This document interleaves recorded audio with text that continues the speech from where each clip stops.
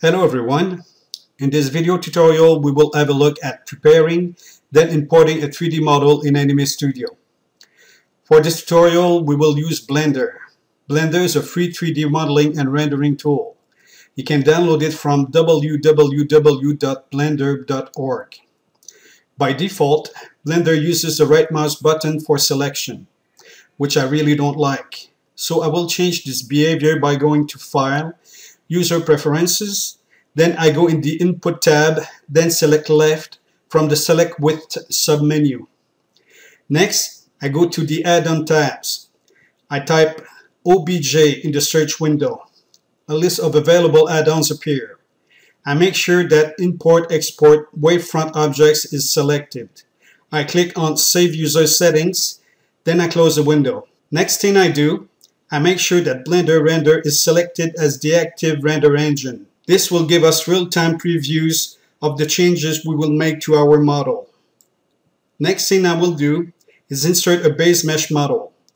I do so by pressing Shift+A on my keyboard. A menu appears. Then I go in the Mesh submenu, then select Monkey from the list. And now I have a model of a monkey's head in my main window. You can navigate the Blender interface with the middle mouse button. By holding the middle mouse button and dragging, you can orbit. By holding the Shift key and dragging, you can pan. And by holding the Control key and dragging, you can zoom in and out. You can also zoom in and out using the mouse wheel.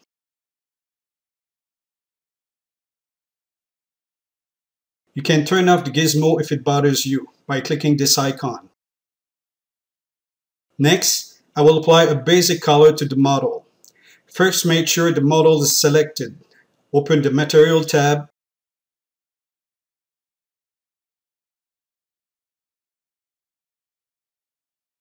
Then click the New button. This will create a new material and apply it to the whole model. Bring the intensity to 1. Then click the Diffuse Color selector. Then choose a brownish color for the head. The changes appear in real time in the main window.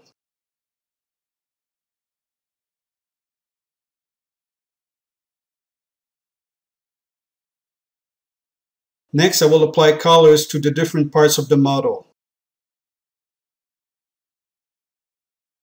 I will do so by clicking the Tab key.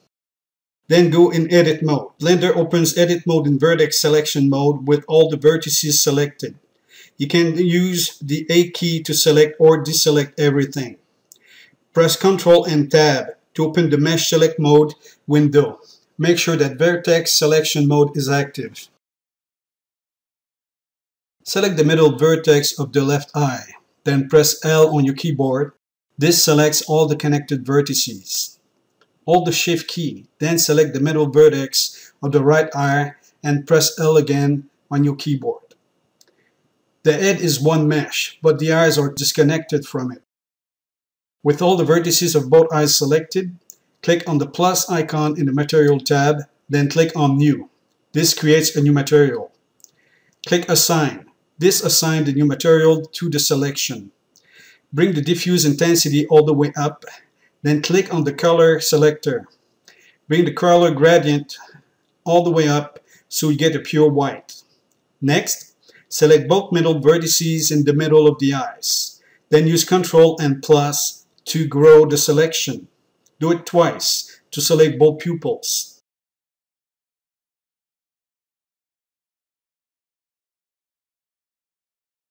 Then create a new material for them with a nice blue color.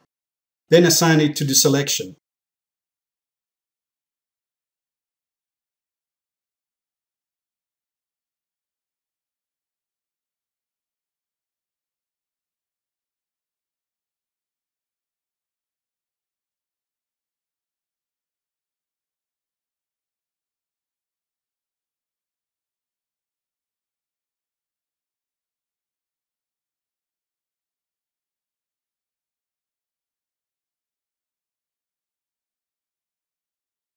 Next, we go into Edge Selection mode by pressing Ctrl and Tab. Then we select a ring of edges as shown.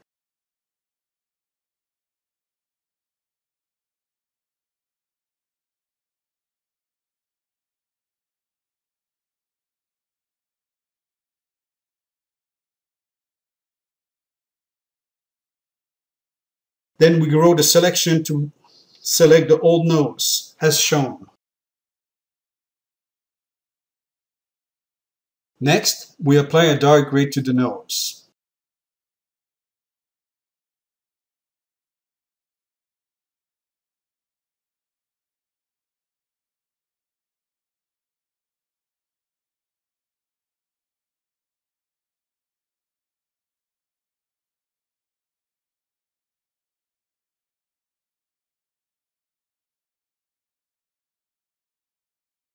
Then we go into face selection mode. Then use the Raycast selection tool using the C key to select the inside of the mouth.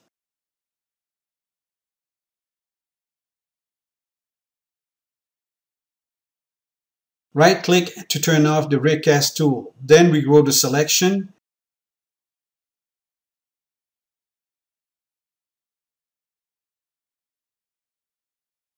Then apply a dark red color to the selection, as shown.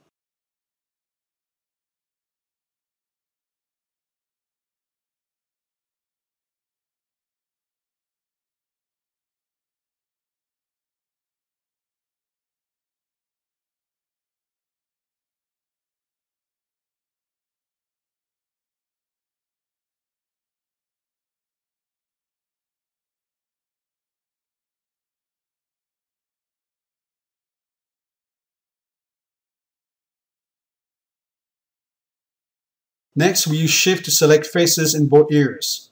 Then apply a pinkish color to them.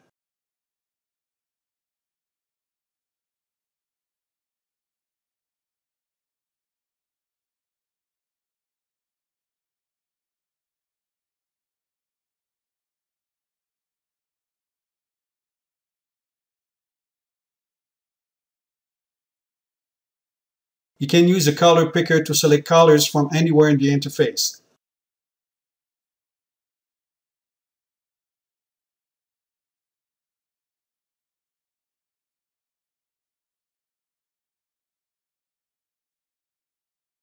Or you can copy-paste colors from another material.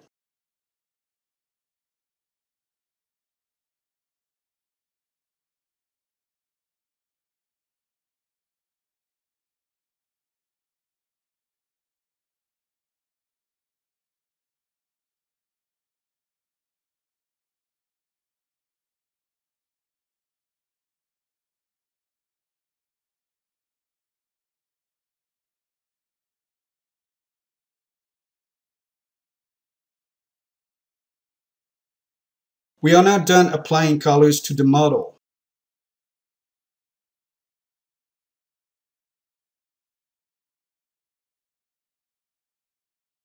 Next, I want to define custom edges that can be rendered as strokes in Anime Studio.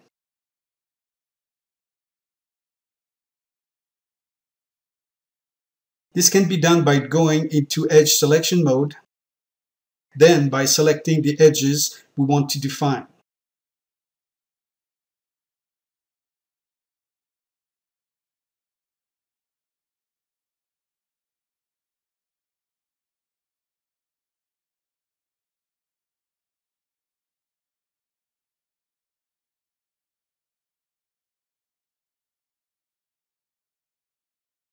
When done, select the Rip tool, which can be found under Mesh, Vertices, Rip, or by using the V shortcut on your keyboard. Right-click to end the operation. This actually detaches vertices, creating holes in the mesh, holes that can create open edge that Anime Studio uses to generate strokes. Now we need to smooth the mesh. We will use a modifier to do it. Go in the Modifier tab, click on Add Modifier, then choose Subdivision Surface from the list. This will smooth our model. Insert 3 in both View and Render, then apply the modifier.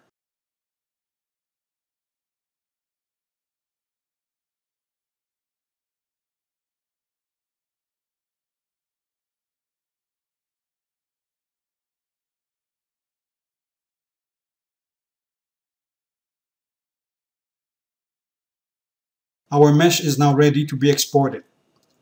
Go under File, Export, and choose Weight from OBJ. Then choose where you want to export the file. I will export it to my desktop. Make sure Materials is selected in the options, give it a name, then click Export OBJ. We can now open Anime Studio. To import a 3D model in Anime Studio, go under File, OBJ 3D Model, navigate to where you saved the model, in this case on the desktop, select it, then click Open. The model is imported as a 3D layer. You can scale the layer as you would any other layers. Open the Layers setting, then go in the 3D Option tab, turn off everything.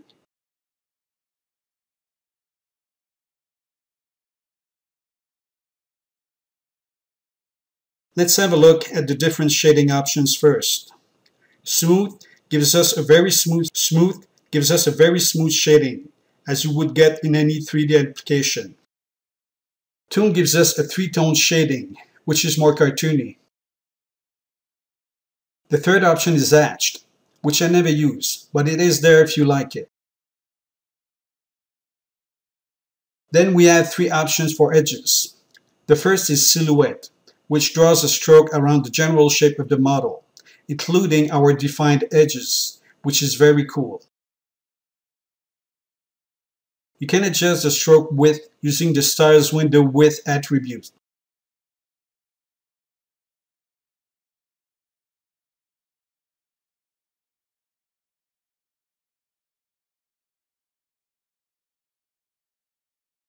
Material draws a stroke around the different colors we have assigned to the mesh, which is also very cool.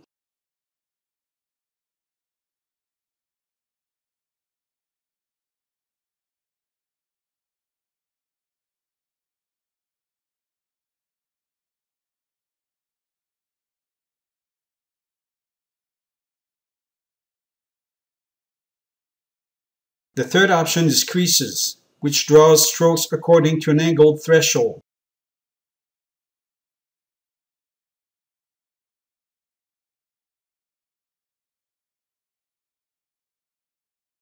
The lower the threshold, the more lines are rendered.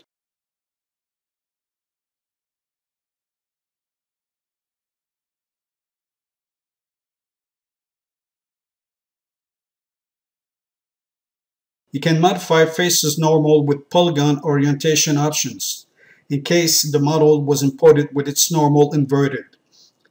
Make sure that Warp using bones is selected, then click OK. Next, we will add bones to our mesh. Create a bone layer, then drag the 3D layer on top of it.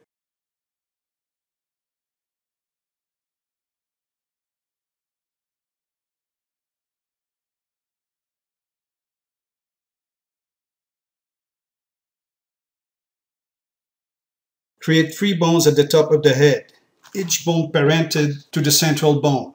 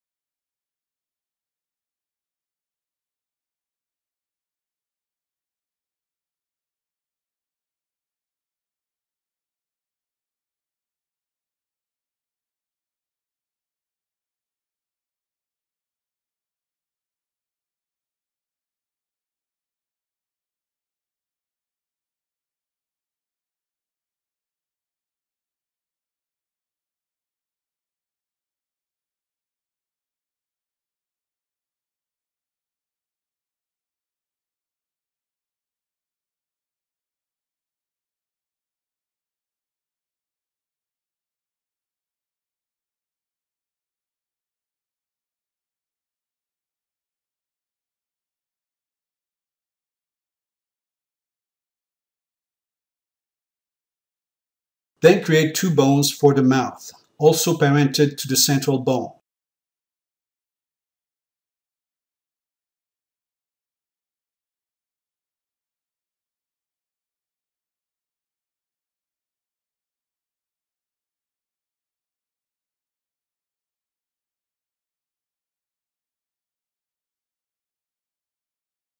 Then adjust the bone strength.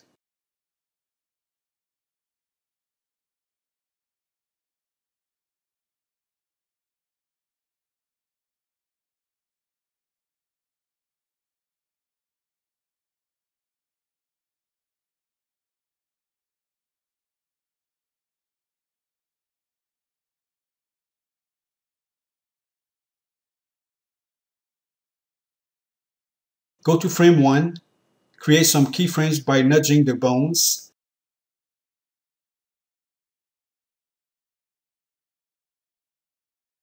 Then go to frame 24 and nudge the bones again. On frame 30, rotate the bones to the left.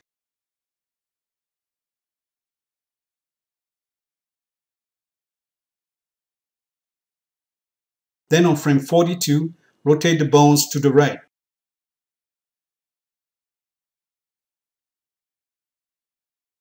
On frame 48, copy-paste the keyframe from frame 24.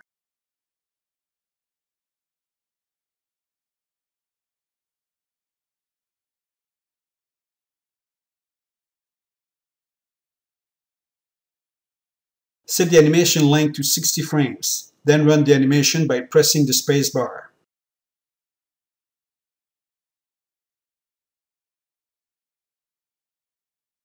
Next, go to frame 1, then select the Rotate Layer XY tool. Click on Reset to set some keyframes.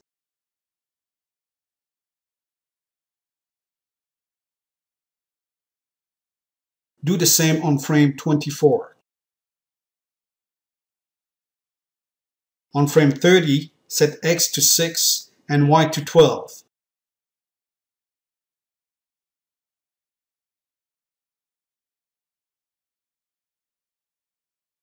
This turns the head to the right.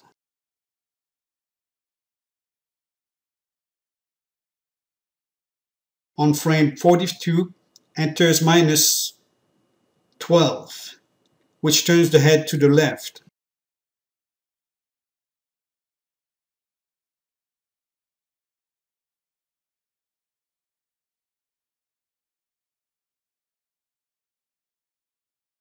On frame 48, press Reset to revert to the default values.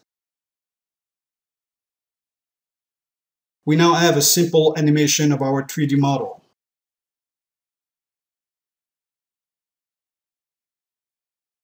Well, hope this was useful to you guys. I'll see you next time.